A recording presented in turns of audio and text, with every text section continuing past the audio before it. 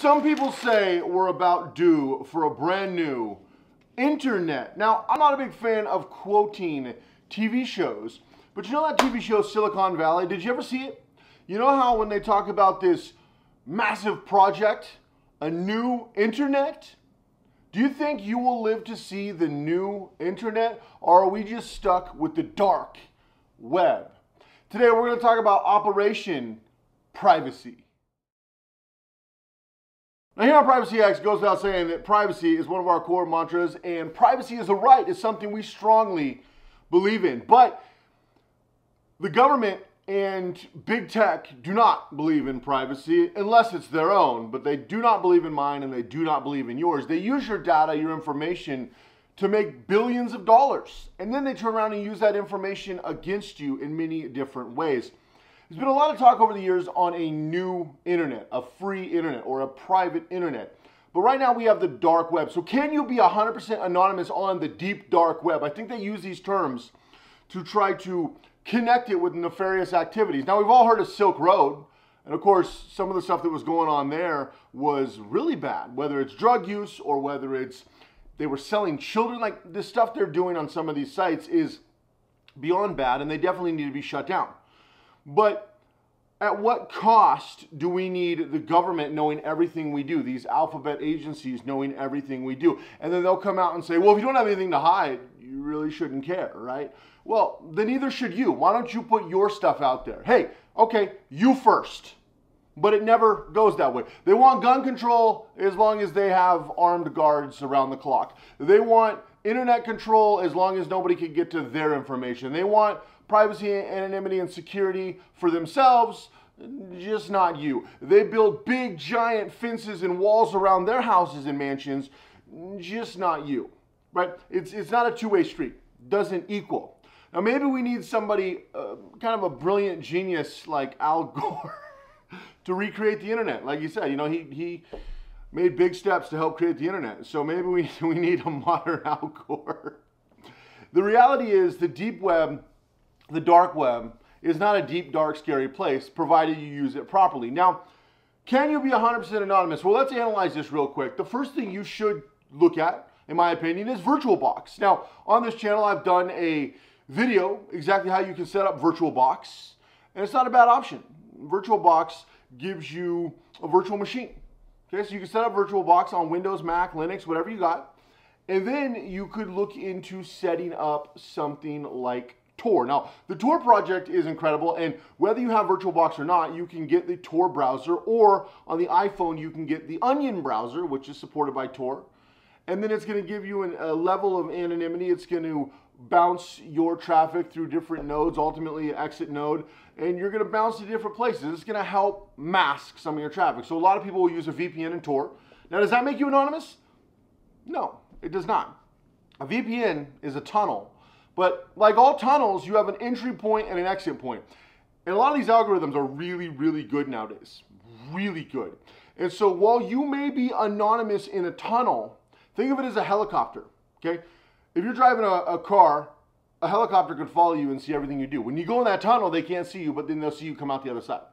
So what's going on inside that tunnel? That's kind of the thought process. And then you use something like Tor, where your traffic bounces around. Now, if you use Virtualbox, and in Virtualbox, I recommend Whonix. I think it's a great option. I showed exactly how to set that up here on this channel. So check out Privacy X Project, and you can see exactly how I set up Whonix. And then you've got a gateway and a workstation. So it gives you that other added layer. So you've got your machine. So let's say you've got your computer. And then on your computer, you have Virtualbox. And then in that Virtualbox, you set up Whonix. And you have your gateway. And then you have your workstation.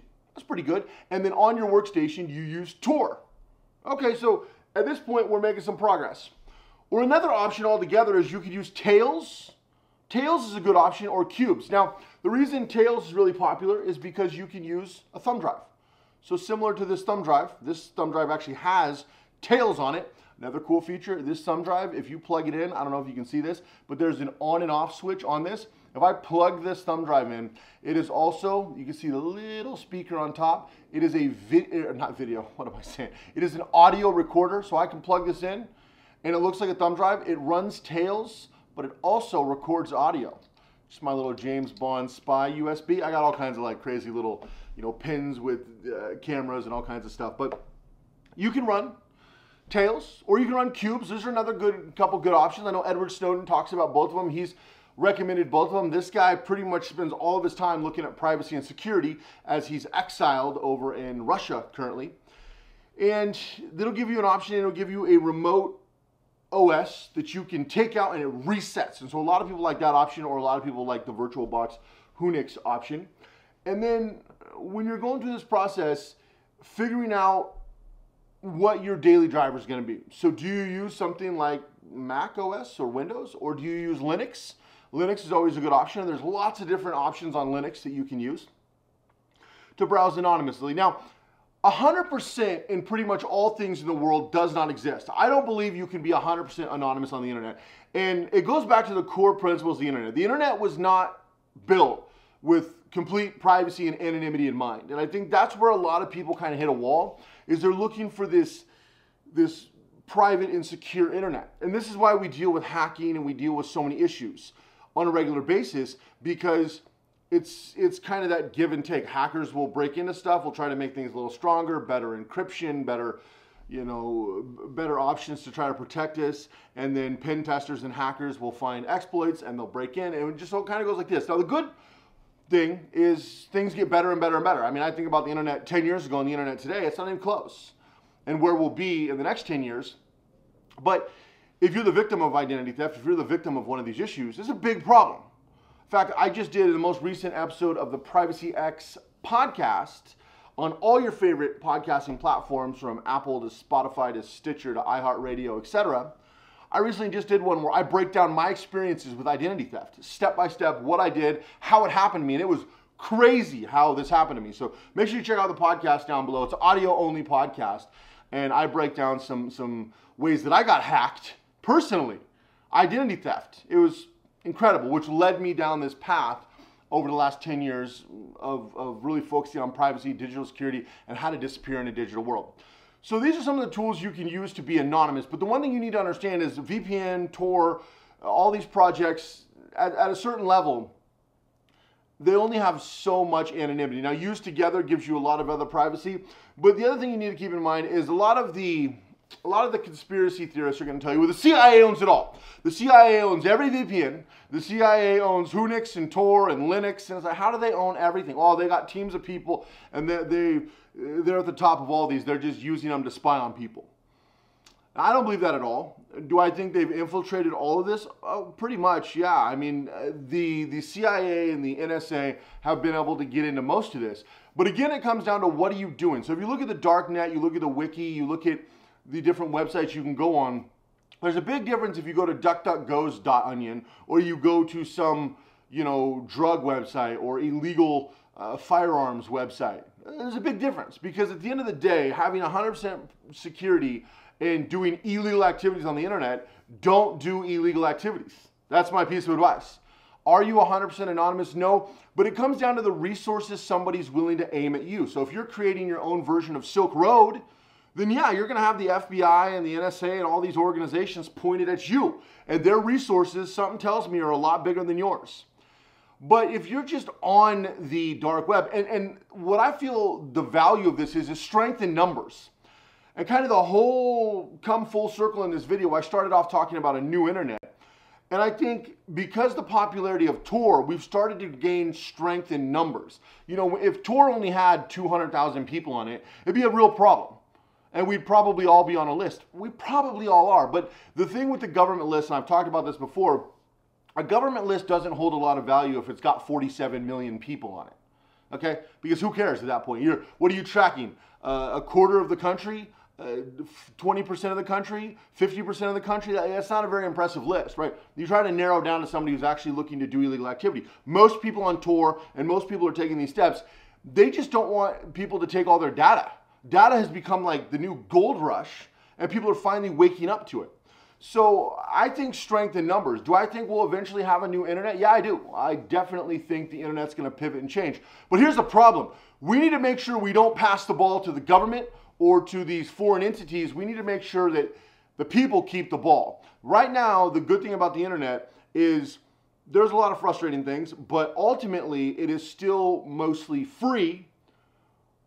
But, you know, there are some limitations to that. If we're not careful, we do not want an internet that becomes like a government utility, because that becomes a serious problem. And then there's no need for backdoors. It's wide open. It's wide open. So we got to watch that.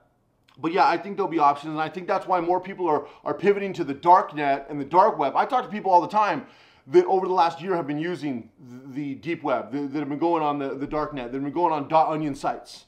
And they've been treating them like regular sites. In fact, we're seeing more websites get .onion sites because people have been like, no, I don't want to be tracked and traced everywhere I go and cataloged everything I do.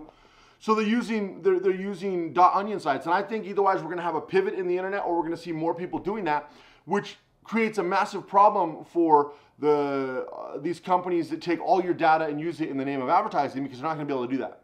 So I think the most powerful thing of the deep web or these .onion sites is just using it for good. Because if you're using it for good and you build strength in numbers, then ultimately it becomes the norm. And if privacy and anonymity become the norm, as it should have always been, then we start to solve some of these problems. But anyway, that's my take. What do you think? Do you think there's going to be a new internet? Do you think things are going to pivot? Do you think the dark web is going to become more mainstream? I don't think it's going to take over, you know, some of these big internet companies anytime soon, but I think over the next handful of years, we're going to see more people wake up to the fact that they don't want their data plastered all over the internet.